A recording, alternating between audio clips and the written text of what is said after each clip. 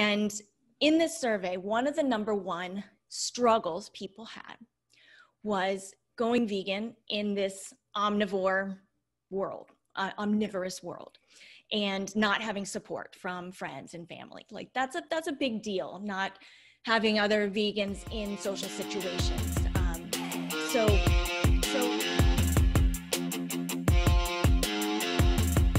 Hey, empowered vegan lifers, Ella here with my co-host Stephanie. What's going on, Stephanie? Hey, it is a beautiful Saturday morning. Oh, is it beautiful out there in Kansas City? Gorgeous in Kansas City today. Yeah. What degrees is it? I'm curious.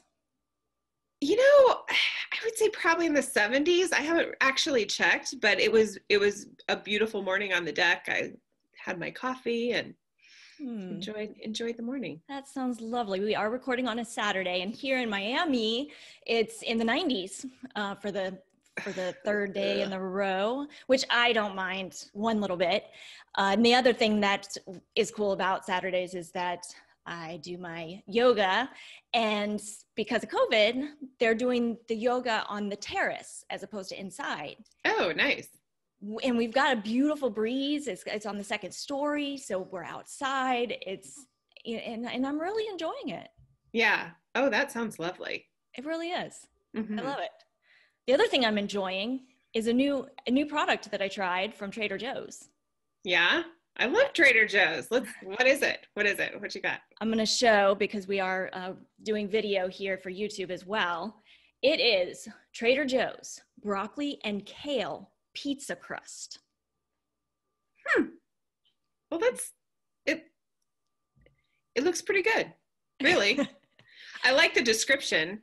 Yeah, so when I saw it, I didn't think it looked very tasty necessarily, but the idea of having a healthy-ish crust, and it actually is pretty healthy. It is, wow, it's actually not bad at all. Broccoli, corn flour, potato starch, cornstarch, water, black kale, olive oil, and salt.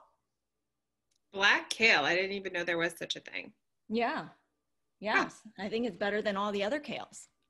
I'm just making that up. Black kale. But actually, it is actually really, really good. Do you know what it reminds me of? Baby food? No, here's the thing. It gets crispy. And it reminds me of crispy grits because of the corn. Yeah. And I love grits. I'm a Southern girl. For those of you who don't know, our listeners, that I grew up in North Kakalaki, and I just love grits. So I brought them down here. Half the people don't know what grits are. What do people eat grits in the Midwest?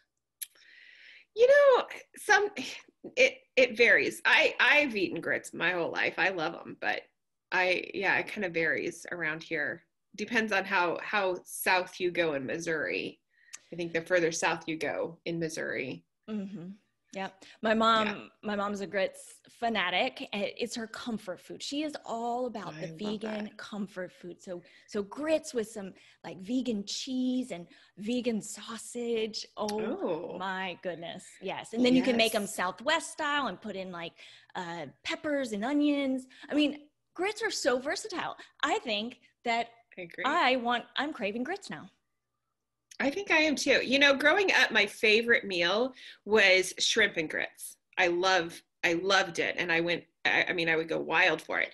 And then when I became vegan, of course, then I started, substituting different things. And I found it with mushrooms and tomatoes. Just delicious. Yes. Delicious. Yes. Yeah. Okay, well, I'm getting hungry, so let's move on. Let's move on because we're doing something different this episode. And one of the reasons we're doing something different is that I happened to listen to one of your trainings the other day for our members here's the thing. We did a survey, and in this survey, one of the number one struggles people had was going vegan in this omnivorous world, and not having support from friends and family. Like that's a big deal, not having other vegans in social situations. So we decided to talk about handling family and friends and going vegan. And so we decided to talk about going vegan and that particular struggle, since it touches and resonates with so many people. And I remembered that you had done a training that's for our members, and I went and listened to it. And I mean, I couldn't stop listening to it. I was like, I forgot how incredible that training was that you did. And so I said, well, why are we going to do the training again? Why not put that training right here in the podcast? So that's what we're going to do.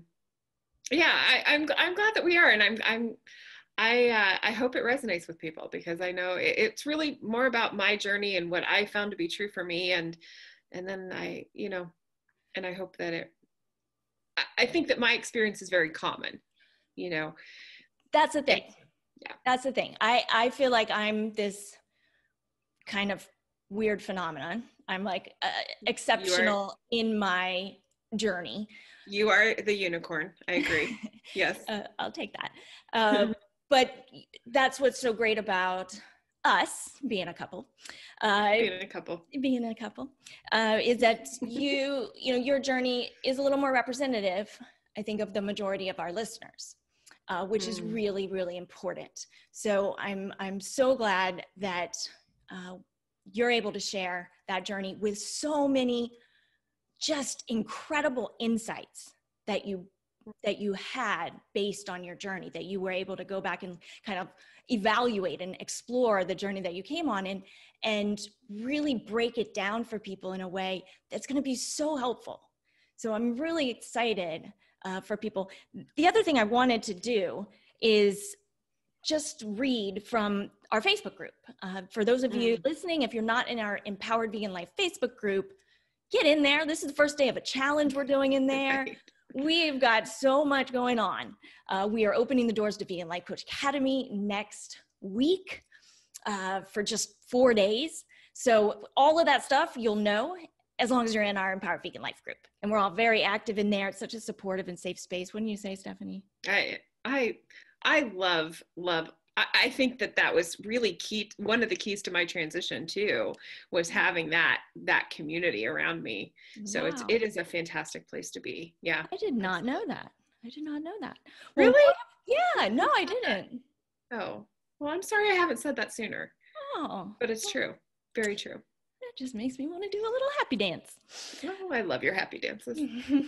Okay, so Denise, who is also a member of Vegan Life Coach Academy, commented on a post about what your biggest struggles are. And she said, in my job, I have to do a lot of lunches and social things. I don't want the focus to be on me and my eating, but that's what can cause me stress. Is that in many cases, I'm in places that don't have a lot of options, and I find it challenging in those work situations to be able to ask. So who can relate to that? I'm sure countless people, yes. Here's another one. The biggest challenge has been the people I work with who literally comment every single meal that I have to share with them about my way of eating. It can be extremely stressful, especially when there is nothing for me to eat at some of the places they want to go. Wow, work is another one. Yeah, absolutely. Yep. Oh, wow, here's another one. I struggle most with going to places like parties and functions where there isn't any vegan food, and the comments I get from people that don't understand or don't have a clue.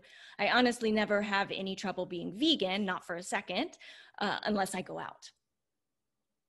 Yeah. So even though those particular ones weren't necessarily about family, everything that you talk about, Stephanie, is going to be so valuable for anyone who resonates with coworkers, work situations, functions, family, friends, all of that. It's all, it's all related.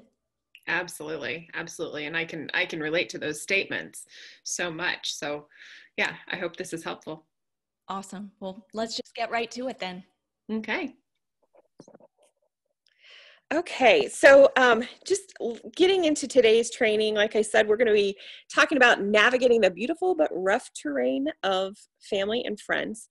And to start this, I want to give you a little background about myself. I was and am a late bloomer when it comes to adopting a vegan life. I came to the awareness of what I was doing to my body by ingesting junk and suffering in my late 30s. And that was not exactly the best time in life to be tweaking things. I really commend people who can go completely plant-based, completely vegan, 100%, all in overnight. That wasn't my experience. I have a husband who loves cheeseburgers. I have a family who was immersed in conventional agriculture. And I have 3 children who I raised from the time that they were very, very young to be very independent thinkers. And so when I decided that this was the life that I wanted, and I wanted to really align my values and my actions, there was a lot of pushback from all areas. And so it didn't really set me up for success to be in a fully vegan life. And so I think that this topic, I have to tell you, I am uniquely qualified for this because I am an expert in what not to do. My transition took, if I really look back on it, it really took me 8 years, because that was about 8 years ago was when I decided this was what I wanted for my life. And it's taken me 8 years to get it right. And still in the process and in the journey, with my family and friends. Over the last 8 years, I have attempted to adopt a vegan life 4 times. And I want to tell you about my first 3 attempts, because I think that really sets the stage for, the struggles we experience when we're making changes and our family and friends aren't 100% on board. Because each time that I failed, and each time that I really stepped off the path that I knew that I was supposed to be on, it was because of my lack of support from my family and my friends. My first attempt 8 years ago, veganism was definitely not in the mainstream. And I was reminded by my family that I come from a heritage of conventional farming. My grandfather really funded my college education through cattle farming. And that was a constant reminder. And so even though I knew that my values were different than my family's were, I lasted I would say all of 12 minutes. It was something that I had announced to my family, this is what I was going to do. And I really lasted about 6 weeks because of that guilt. And I think that is really interesting to look at, because our family can put these, and our friends can put these values on us that really skew our views. And so that was my first attempt. My second attempt, when I had first become a new mom, my kids were really young. My first 2 were super young, and I was just very insecure as a new mother. And so that insecurity didn't allow me to continue on that path, because I felt like, oh my gosh, I don't think that I'm feeding them the right things. I really didn't have a whole lot of education. I had no support. And so the things that people would say to me, I would say, oh, well, I'm feeding them rice and beans. And yet I would get all of these comments. Well, they need milk. No, they need meat. They need more protein.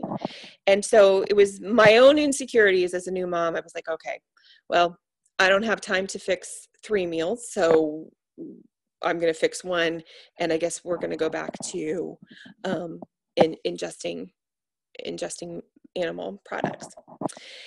And then my third attempt, I lasted about a year, and I ended up giving into what was comfortable and safe because I simply was not self-confident. I wasn't self-confident in my choices. I wasn't self-confident and educated enough to counter the things that people were saying to me.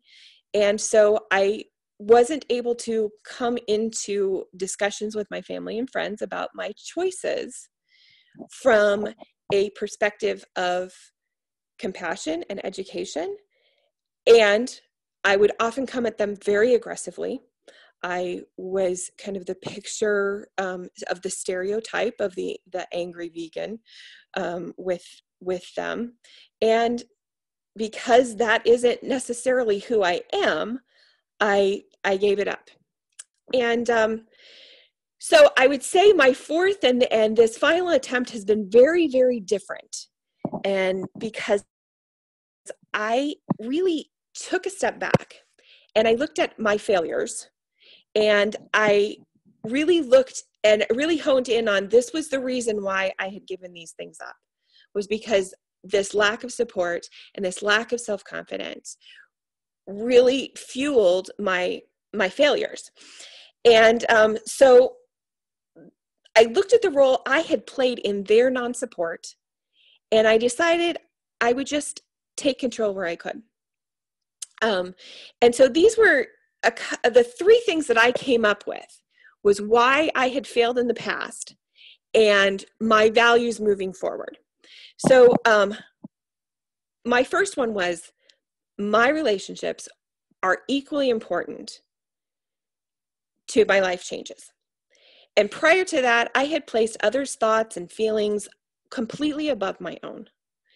And this time I just kept reminding myself that others' thoughts and feelings about my choices are not at all important, but that my relationships were important, and that there is this is a significant distinction that really takes a lot of objectivity and self-awareness and self-confidence when we're making this major, major life transition into veganism, is that my choices aren't their choices.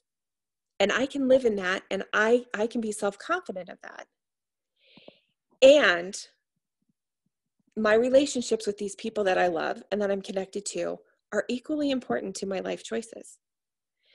And that they don't have to be mutually exclusive. And that was an important distinction to me, because I kept feeling like I was completely out of balance. Either my relationships, which always ended up, I felt like, more important than my choices in life, or I would flip the switch and say, nope, my choices are much more important than this relationship. And when I started to view that as not mutually exclusive, this really opened up my path, and really opened me up to not feeling so responsible to other people, but feeling very responsible to myself and to my values and to what I believe to be true for me. The second thing was, I realized, and I had to accept, that I was the one that was changing the rules.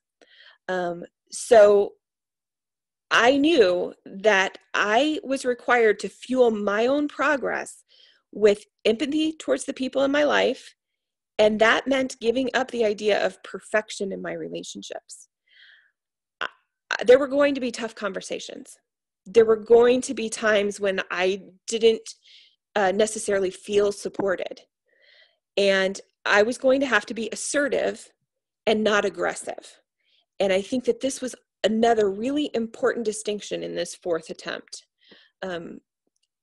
And in carrying on those relationships that I had decided were just as important as my life choices. And then my third realization was that I was embracing a vegan life at a time when I'm primarily responsible for the loving care and feeding of 3 other human beings.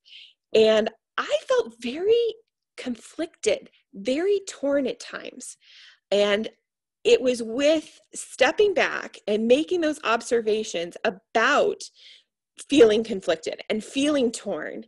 And I had to just accept these feelings, observe them with compassion, as Ella so eloquently puts in all of this program, observe the feelings, accept them, and then make decisions based on what I had come to observe. And that was really a very, very important point, because I think for me, I carry a lot of mom guilt, and I think that most moms do. As we were talking about, Shannon, the balance of life is just crazy when you're raising a family. And particularly when you're making big life changes like this, it was important to me that I really challenge those thoughts about what I was doing in terms of these three little human beings that are completely dependent on me for their feeding and their care. And knowing that I was going to change my life and I was going to be changing theirs too. And stepping back and looking at that. So those were my three foundations for this time being so different. So this time I made the transition solely about me, and I didn't make any grand announcements. I did things in stealth mode. I monitored my own body. Eating mindfully, observing the people around me and how they were adapting to those changes. So I began focusing on nutritional bang for my buck, trying new recipes, cutting out meat, then dairy. And my last holdouts, of course, were cheese and half in my coffee. And I felt really, really good about that.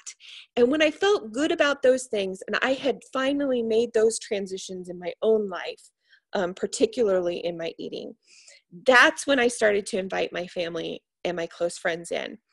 And through my observations, this is what I noticed. And these are my own observations. This is not scientific in any way. But I do come from a psychology background, and so I think that I'm always looking for cycles and patterns in my own life and in how I relate to other people. And so this is what I noticed happening to the people around me, was these stages, and in response to my transitioning into a vegan life. And the first stage I noticed was defiance. I noticed the people around me responding to me in defiance. And some of the phrases that I would hear, and I think are common to people that are transitioning, are, that's crazy. You love bacon. You know, what are you going to do? Animals they're put on the earth. Read it in the Bible. What are they put on the earth for? I would hear those things. And in my research and looking at other transitioning vegans, this is something that I think a lot of us experience with the people around us. And so that stage one is that defiance, that, oh my gosh, what can this possibly do for you?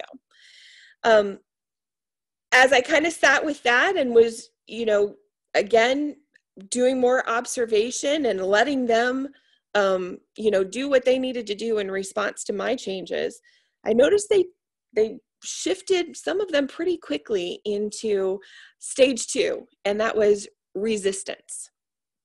It wasn't quite as overt as defiance, but it was definitely a stance of, well, I don't know if this should be your life path.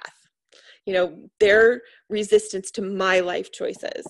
And, some of the things that I would hear is, there's no way you get enough protein.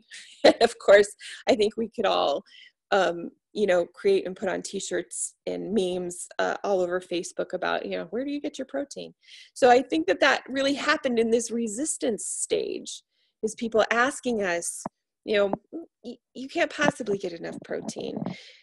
Not necessarily as overt as the defiance stage, but definitely, questions with judgments. One of the things that I heard from my dad was, your son's growing.